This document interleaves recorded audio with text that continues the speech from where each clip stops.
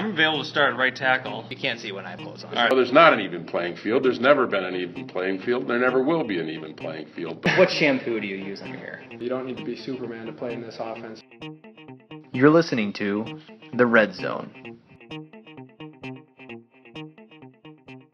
Welcome, Badgers fans, to another episode of The Red Zone. I'm your host, Jason Galloway with the Wisconsin State Journal. We are going to do a Mailbag podcast today. We did these throughout the season last year, every Friday, and we're planning on doing that again. But the Badgers start fall camp coming this week. On first practice is Thursday. Their media day is Wednesday, so it's time to get into gear here. And I've asked you guys for your questions already, and so we're going to get right into it. We got a lot of questions to get to. So the first one is John Meck at Bleed Badger Red. He asks, is Zach Bond healthy? John, as far as we know, he is. You know, he missed all of last season with a foot injury, and he's had some injury issues in the past, and that's kind of, kept him from sort of getting out there and kind of showing what he can do. He's a guy that has a lot of potential, who a lot of the coaching staff is very high on, but he has suffered with a lot of injuries. But as of right now, it seems like he's healthy. I asked Paul Christ at Big Ten Media Days last week about that, whether he was going to be ready for camp, and he thinks that, Chris said that he expects Bond to be full go.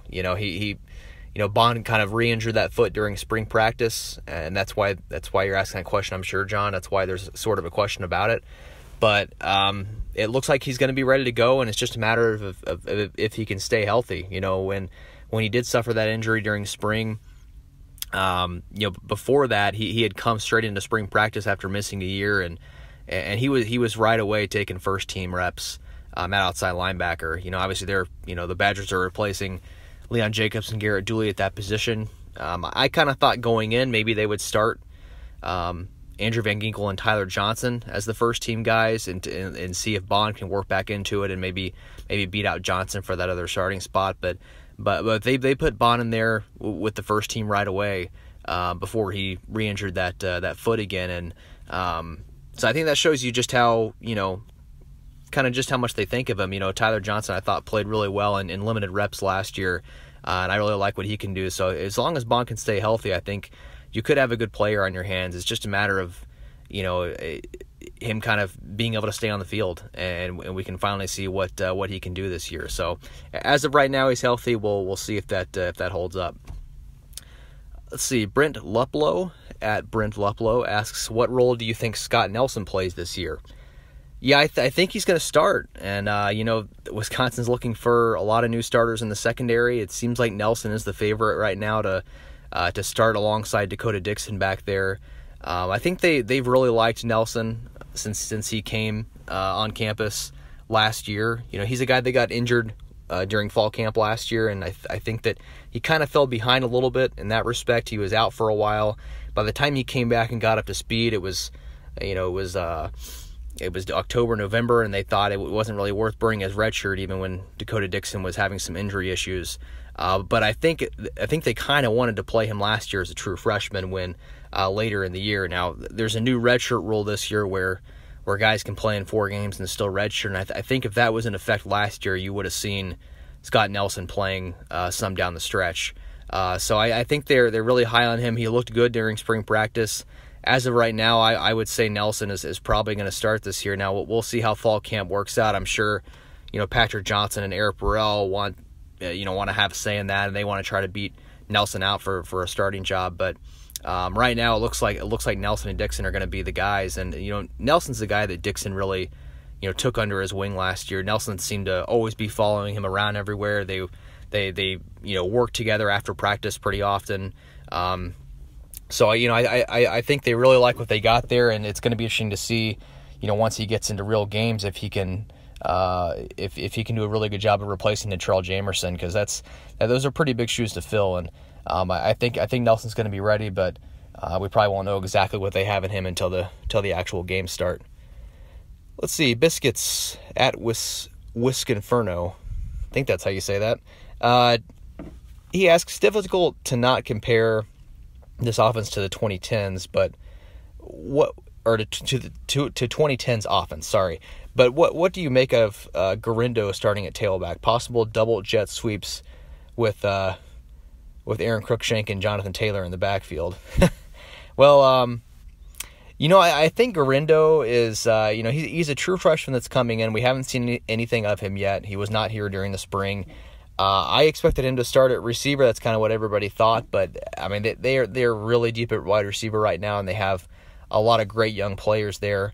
So I think they want to try Garindo out at running back and see. He's a speedster. He's a guy that, is probably going to walk right in and be one of the fastest players on the team right away. I think maybe he's more of a project at running back, though. I think we'll have to kind of see how he works in. I think there's still quite a bit of depth at running back this year. Behind Taylor, you don't have anybody that wows you behind Taylor, but you do have guys that have made significant contributions. You have Chris James, Bradrick Shaw, Garrett Groshek.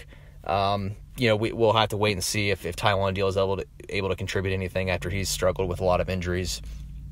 So I don't think you'll see him on the field this year unless they want to throw him out there for a couple games just to see kind of what he can do with the new redshirt rule now. It's kind of throws all this out the window. You just never know which true freshman might get a game or two here and there because you can still redshirt if you play up to 4 games. So I don't think he's going to really play a big role this year. I think they kind of want to see what he has.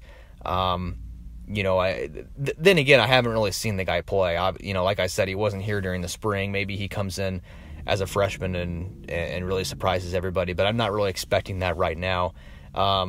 Double jet sweeps, yeah, I think that I don't think they're going to do anything like that, but it's good to see Wisconsin getting this kind of speed. Cruikshank is a fast player. Garindo's obviously got a ton of speed. Jonathan Taylor is as big as he is and as great of a power back he is too. He's got some breakaway speed as well. They got it. They're getting guys on offense that have a lot of speed and defense too, and you like to see that from this Wisconsin staff to go out and recruit speed, and that's definitely what Garindo is. So I think long term he could definitely be a big threat in this Wisconsin offense, but I don't necessarily see Garindo doing a whole lot this season. Let's see, Akshaf. Now, don't know if I'm saying that right either, but he asks 3 different questions that we'll try to get to here. The first one is Kayden Lyles simply a backup to Songapolu, or do I think he'll have a larger role? That kind of remains to be seen. I kind of asked some questions of Chris during Big Ten Media Days last week, sort of, if just kind of poking around to see if could Bryson Williams play some defensive ends, could kind of trying to get a feel for how this defensive line is going to look after Lyles moved, and I didn't really get a ton of straight answers. I don't think maybe that still remains to be seen from the team too. Maybe they're not sure exactly how they're going to line everybody up yet, but I do think maybe Lyles is a guy that can play in nickel packages as well. I think Songapolu, they kind of want to get him more nickel packages as well, which is maybe that opens up some more time for Lyles to see a nose tackle and a base 3-4. If Songapolu is playing a lot of the nickel downs as well, maybe that gives Lyles more of an opportunity to actually get some playing time, even if Songapolu is healthy. You'd have to think that Lyles, regardless of anybody getting injured or anything else, that he's going to play a role. Switching him, I mentioned this before on some radio interviews, but I don't think I've done it on a podcast. But I think switching Lyles to defense, I think it's a big move for them. I mean, you look at kind of what his prospects were as an offensive lineman, and I know this might be a 1-year move. I'm kind of expecting him to eventually go back to the offensive line, but the kind of prospect he is on offense, even moving for a year, you're kind of taking him away from his development as an offensive lineman a little bit. He's not going to be out there, practicing as an offensive lineman and things like that. And I think it's kind of a big decision for them to move him to defense, even if it is only for 1 year. So I think he's definitely going to have a role. They're not going to just do that unless he's not going to be out there to help them. I don't think, at least.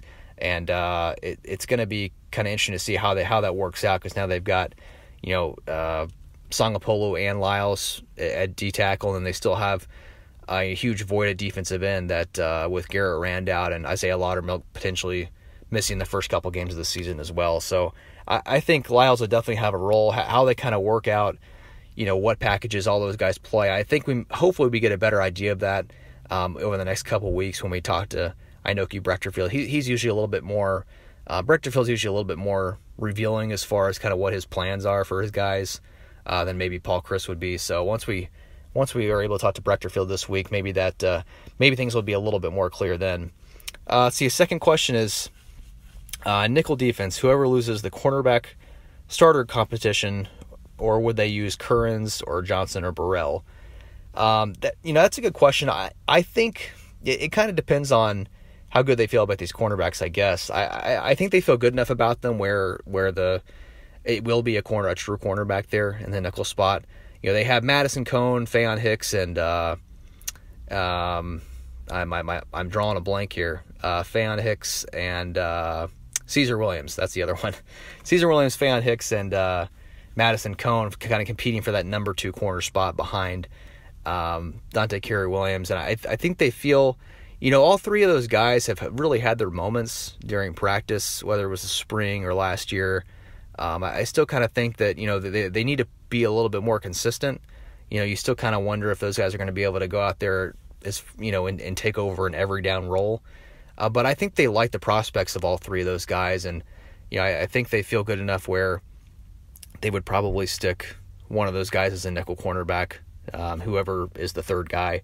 I definitely think they could try Johnson or Burrell there. I haven't really seen them do that a whole lot during a spring practice, so I would probably think that's not something they're going to do. But you never know. It kind of depends on how these guys develop, right? I mean, if they get through a couple weeks of fall camp and they're just not feeling as good about the cornerbacks as they thought they would, maybe they try some different things there. But I would kind of expect it to be a true cornerback in that spot. And then this third question: any true freshmen playing on defense? I mentioned Bryson Williams earlier. I think that I think there's a chance he has some kind of role. It's his kind of involvement is a little bit in question after, Kayden Lyles has moved to defensive tackle. But having said that, Paul Chris said at Big Ten Media Days that he feels like Williams is, kind of closer to playing. He's kind of working his way to being able to play sooner rather than later. And this is after the Lyles move that he said this. So I think there's still definitely a chance he plays a role as a freshman.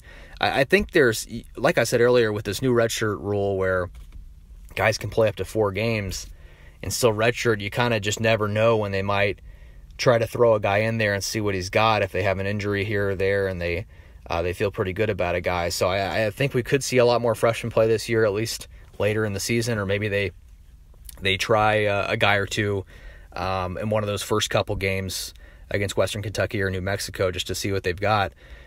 Jack Sanborn's another guy at linebacker, inside linebacker. It's a really crowded position, and maybe next year is when he really takes on a bigger role. But I think he's he's a really good prospect, and that fourth inside linebacker spot is still a little bit up for grabs. After Edwards, Connolly, and Orr, Mike Mascalunas, Griffin Grady, and then Sanborn will probably compete for that. Maybe he's still a year away from playing any kind of role, but he's a guy to maybe keep an eye on once fall camp starts to see if anything comes of that. I can't really off the top of my head think of any other true freshmen defensively that might play. Oh, Isaiah Mullins is the other one at defensive end. Clearly they have a need there with the Rand injury and Laudermilk being out. I think some coaches said during spring practice that they kind of, when Mullins comes in the fall, they're going to give him some reps and they want to get a good look at him. They feel like maybe he's physically ready.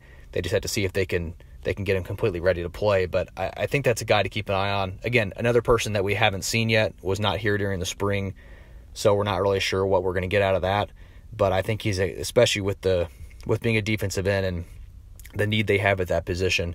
I think you definitely have to look at him as a potential guy that could play this year. Okay, moving on here to Steve at SCX_2. He asked, do you think the defense takes a step back this year?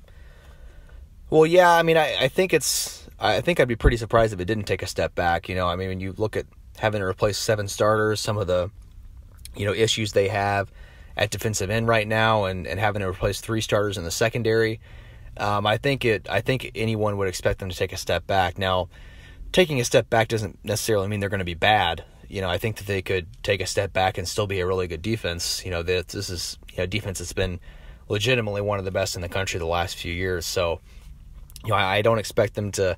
It's kind of hard to picture them being, top 5 in scoring defense, top 10 in total defense yet again, like they were last year. But I do think they have a chance to be good still. I like Scott Nelson as safety. At some of those corners, I think it's still a question mark, but I think if one or two of them can kind of, like I said, become more consistent between now and the start of the season, I think that they have the potential to work out. They're still pretty young, but I think there's definitely potential there, and maybe they're able to fulfill that this year rather than later. The defensive end is obviously the big question mark, but we'll have to see how that plays out. I mean, you can't go into a season with no question marks on the entire team. So this is just a year where secondary and defensive line are kind of those two spots where you have to replace a lot of guys, and you just kind of have to see if they can develop their younger guys and kind of see, back in 2016, we thought that the secondary was going to be pretty bad, replacing 3 starters, and with the tough schedule they had, we thought this team was going to be, not much better than 500, and they went out there and, almost won the Big Ten title and came pretty close to a playoff spot, and guys we didn't expect to step up in the secondary did, like Leo Musso and Dakota Dixon and guys like that. And sometimes you just don't really know what you're going to get out of these guys that, maybe have a lot of potential, but you haven't really seen in a real game. So I think the defense will take a step back, but I still think they have potential to be a pretty good unit. Let's see. Pitts Stop at Son of a Pitts asked, did Lyles have a real choice on the move to defensive tackle? Yeah, I think he did. Paul Chris talked to Big Ten Media Days about how it was a situation where, this is a chance for Lyles to kind of see the field this year. Obviously at offensive line, he would have definitely been on that number 2 unit, but it definitely would have taken an injury for him to see the field. And I think this way he actually gets to play a role and fill a need on the team. And like I said, I think his long-term future might, is probably still at offensive line, but from what I hear, I think Lyles, kind of wanted the opportunity to get on the field, and it was a position of need for Wisconsin. So I definitely think Lyles had some type of choice in it. Lucas Capistrant at L Capistrant1. I probably said that name wrong too. I apologize. How likely is a Cone redshirt if Alex doesn't get hurt? I think it makes sense to get him a good amount of snaps early and then give the cleanup work to Vandenboom or Wolf the rest of the year. Yeah, that's a really good question. Again, with the new redshirt rule, we just don't know how teams are going to play this, right? I mean, I'm sure they would love to get Cone a redshirt year, but Wolf is another guy that hasn't played either. So if you play him more than 4 games, he wouldn't redshirt either. But I also think Vandenboom at this point would be ahead of Wolf. Now, we haven't really seen Wolf, so we'll have to kind of, as fall camp develops, it'll be interesting to watch Cone and Vandenboom and Wolf and kind of see how those guys look. I think there's definitely a possibility of a Cone redshirt. I think I'd have to go back and look, but I believe Cone maybe played 6 games last year when they weren't really worried about the 4-game rule. So I think it may be pretty easy for them to. I may be off on that. It may be more than 6 actually. Now that I think about it, but I think it's interesting to. I kind of think it might be backwards from what you're saying. I think if they're wanting to redshirt Cone, they may give some of the early mop-up duty to one of those other guys, and then if they really need Cone later in the season, they could still play him for a few games if Hornibrook got hurt and still redshirt him. But knowing this coaching staff too, they may just say Cone is our second best quarterback. We want him to be as ready as possible. We're not really too concerned with a redshirt. If it happens, it happens. But he's going to be our backup, and we're up 35 against Western Kentucky, and we're just going to give Cone some snaps to kind of get him some experience. So I don't know how this coaching staff's going to play it, honestly.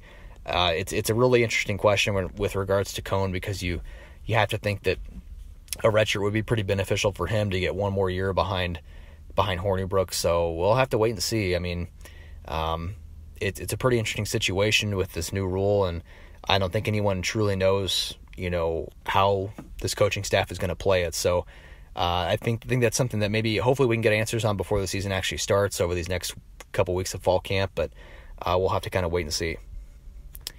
Let's see, Richard Carlson at RDK1212, he asks, the health of Neville and Shaw and what you expect them to be able to contribute this year, and how much does Rand's injury hurt, and who may be a surprise to replace them.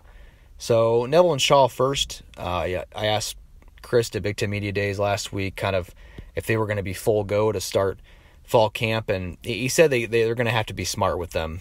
Both those guys tore their ACL against Minnesota last year, so it's definitely a long recovery. It's been quite a while now, and I'm sure they're close to getting back, but I think they're going to take those guys along slowly and kind of be smart with them in fall camp, and they'll kind of increase their workload as time goes on. But I don't have any indication that those guys are going to miss the first game or anything like that. But I think they're going to be pretty limited during fall camp, at least to start. Now Neville is a lot bigger piece here. I think they really need his run blocking ability at tight end. I think he's sort of a little bit of an extension of that great offensive line that they have coming back, and I think he did a lot for them last year in that regard. I think you kind of saw. I think his absence was actually really felt in the Big Ten championship game against Ohio State. They could have really used him, and with the two of the top guys behind Neville, Kyle Peniston and Jake Ferguson, are still kind of working on that area of their game, and so you definitely want Neville to be healthy. Now Shaw, you have other guys that can replace Shaw. I think obviously you'd like for him to be healthy and ready to go, but I think with some of the other depth they have there at running back, and Nakia Watson coming in as a true freshman, I think the coaching staff really likes him, and he's a guy that could take some of those reps too if Shaw's not back 100%. But I think they're going to move Shaw along slowly as well, and so we'll have to kind of see where those two guys are at, how much work they do when camp starts, and see if they're able to by the first game be 100%. And then how much does Rand's injury hurt? Who may be a surprise to replace him? We talked about it a little bit already, but I think that with Laudermilk out as well, you're going to get a lot of young guys are going to get reps. With both those guys out during practice, you're going to see these guys a lot, and they're going to have an opportunity to get ready. I think Aaron Vopel is a guy that impressed during spring practice that could end up being probably with the first team unit to start fall camp. We talked about the true freshman Isaiah Mullins who may factor in there. Keldrick Preston is another guy that I kind of like his potential. I've liked him for the last couple years, but he hasn't put it all together yet, and maybe he can have a good fall camp and be able to get some good playing time as well. And then it's sort of the last hope for guys like Craig Howe and David Foff, both juniors who haven't really got any meaningful game experience yet. This is their opportunity to kind of show what they can do and to go out there and take some playing time. This is sort of their opportunity as juniors now, and to kind of, when these guys injured, to step up and show what they can do. So those guys will have to keep an eye on as well. Let's see. Peter Gustav Swanson asks, does Lyles move to nose tackle help pave the way for Bryce Williams to contribute at defensive end? Okay, I actually did touch on that already. Chris said that was a possibility during media days, but he didn't really sound like that was something that would definitely happen. So we'll have to wait and see what they decide to do with that defensive line, and that's going to be that defensive line is definitely going to be, probably the biggest area to watch during fall camp, just how they line those guys up and who's running with the ones and the twos and things like that. Let's see. Ross Patterman at R.E. Patterman asks, I think we have a very deep O-line, so I can understand the desire of any athlete to see the field. It will be interesting to see how he develops playing in the opposite trench. I wonder what this move... Okay, never mind. That's actually the exact same question I just read. I should have looked at these more carefully before I started. Okay, this is a new question here. South Jersey Pete at S Jersey Pete. What is the likelihood Taiwan Deal gets meaningful snaps this season? He actually has a couple more questions I'll get into after this one, but taking Deal first, I think there's this is a tough one to call. As of right now, I would probably bet on Deal not really contributing all that much. Like I said, they do have a lot of depth at running back, and he's been out for a while, and he's got to be able to stay on the field first and foremost, and then he's got to beat out guys like Bradrick Shaw and Nakia Watson, the true freshman, coming in, and Chris James maybe will take a little bit more of the third down work and passing down work, but I think it's a pretty crowded room now. Maybe Deal comes in and is fine, can stay healthy this fall and really impress everybody and get some carries, and I'm sure I think this is his senior year if I'm not mistaken, so maybe he will have some sort of minimal role regardless, but I don't see him as far as coming in and earning the number 2 job or something like that. I don't really foresee that for him, but I'm rooting for him. I really like Taiwan, and I think he's a guy that has always worked really hard to get back, and has just kind of been unlucky with some of these injuries, so we'll have to kind of see how that plays out during fall camp. And then you asked about a redshirt for Cone, which I already mentioned as well, so we'll go ahead and skip that. Let's see. The next question was who was the number 2 running back behind Taylor. I kind of already got into that, so we'll go to the next question from Jay Knox at JKnoxy82. He says, I'll cut the crap. So he says a different word than crap, though. Do we win the national championship? Put your reputation on it. No, I don't. I don't think Wisconsin's going to win the national championship. I think it's possible if everything breaks their way. If some of these young guys on defense really surprise people and are ahead of schedule, and they hit some of the right breaks, and Hornibrook takes the next step, and they get they get the right matchup, maybe in the semifinals, and just everything breaks their way. I think they're capable, but I think it's probably really unlikely. I think that as of right now, I'm probably picking them to narrowly miss the playoffs again.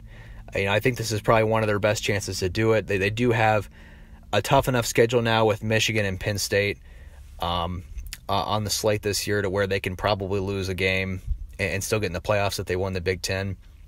I think the real question is going to be, when they get to that Big Ten championship game, can they win the big one there? The last couple of years they've let it slip away. That Penn State game a couple years ago was really tragic, and then the Ohio State game last year, that they had one drive to win it and it didn't work out. So I think they're going to be hungry if they get back there again to kind of avoid that third straight loss to one of the East top teams. It's going to be a tough game when they get there. So I don't know.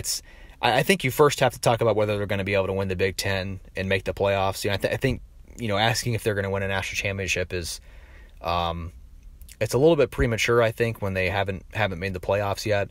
Now I think once you get in the playoffs, I think anybody can win it at that point, even if they are, say, a big underdog to a number 1 seed in their first game. I think that if you get that far and you're one of the top 4 teams, you definitely have a chance to win. So I think their focus though is just about, let's win if we can win the Big Ten and actually get into the dance, actually get into the playoffs, then that gives us a chance. And I think that's kind of what they're focused on. I definitely would not bet on them winning a national championship. I think that's pretty unlikely still, but I think they're definitely capable of getting in the playoffs. And at that point, who knows what could happen. Let's see. Michael A. Harms at M.A. Harms asks, does Hornibrook build off his Orange Bowl success? Can he become more mobile to decrease sacks? I think that I think Hornibrook can build off that performance. Now, I think there's another person that's going to ask. I'll go ahead and address that now too. That's going to ask is Hornibrook's Orange Bowl performance being a little bit overhyped, as in this is one game. It was a great performance, but people are kind of saying, well, he can carry this into the next year, and is that kind of overstating what happened in the Orange Bowl? And so I think you can look at it a couple different ways. Now, I think you can build off that success, and to see him go out there and play that well against a defense that was great at forcing so many turnovers all year, that was kind of Hornibrook's Achilles heel, I guess, is kind of the decision-making and some of the turnovers he had, and he goes against a defense in that final game that was really good all year and had done a great job of forcing turnovers, and he played a clean game and threw 4 touchdowns and no interceptions. And I think that's a really encouraging sign. But I also think I do understand some people saying, well, this is one game, does it really mean anything? And I think both are kind of true. I mean, it is one game, and you have to kind of take it not with a grain of salt, but I think you have to look at it from a big picture standpoint. It wasn't Hornibrook's only good game of the year. He had great moments throughout the season. He had a couple really big moments against Michigan after starting that game slow. A couple other games he was really on point, and then he also had some games where he made a couple head-scratching decisions that led to interceptions. So I think consistency is really the big thing for Hornibrook. I don't think you can just look at the Miami game and say, oh, look what he did against Miami. He's going to walk right in this year and just start throwing 3-4 touchdowns a game and be a better decision maker and not throw these interceptions. But I also think he's with another off season, another year where he's spending extra time working on his game outside of UW.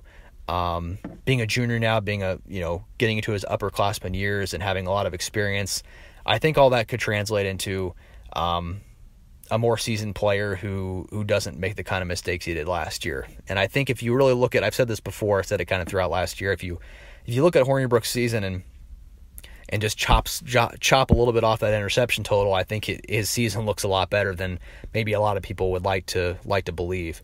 I think he had a really good season. He just had some moments where he didn't make some great decisions and they led to some bad interceptions. And I think if he can kind of clean that up, then I think he could have a really big season. Okay, let's see. I think this is the last one here. Big Cat 5969 at Tyler Barisa. Probably said that name wrong as well. He asks, can you break down the left tackle position and what are the characteristics of the players competing for the starting job and who do you project as the starter? Yeah, that's a good question because, as much talk as there is about every offensive lineman coming back from last year for Wisconsin, they are going to have a new starter still. With Michael Dieter, it's looking like he's going to move back to left guard, and that opens a spot at left tackle for someone who maybe didn't play much last year. And I think the big front runner right now is Cole Van Lanen. He's a redshirt sophomore who is a big time recruit coming out of high school, and I think that they think he's ready to step in there at left tackle and play really well. He hasn't had a whole lot of playing time. When Neville went out last year toward the end, they did give Van Lanen and Patrick Castle a few snaps here and there as a sort of a blocking tight end, which was really interesting. I think that they kind of wanted to. If they could get him a little bit of experience in that regard. And I think that, we didn't get to see this offensive line in spring much because they had so many starters that sat out. And so it's going to be interesting to see when they line up the first day of fall camp, assuming Dieter's at left tackle, if we could confirm that Van Lanen's with that first team, I think that's what everybody's expecting. Now, there's been a lot of talk, and the coaching staff and players too. In the spring and throughout media days last week, a lot of them were saying John Dietzen is going to be right in the thick of it, competing for that left tackle spot with Van Lanen. And when that first came up in the spring, I think Joe Rudolph mentioned that Dietzen was competing at left tackle. Kind of surprised me because it just didn't seem like he would be a tackle. He's played left guard throughout his career here. He has struggled with some injuries, but when he's healthy, he's been a pretty good left guard, but it just doesn't seem like he had quite the body type and maybe athleticism for the tackle position. But I saw some quotes from media days saying that I think it was Michael Dieter that said that when he's healthy, he can move as well as anybody. And it's just interesting to think that maybe we really haven't seen a healthy Dietzen as often as we think we have. Maybe he's played through a lot more than we think, and maybe he's healthier after an off season of rest, and maybe he's going to go out there and surprise people and show that he can play tackle.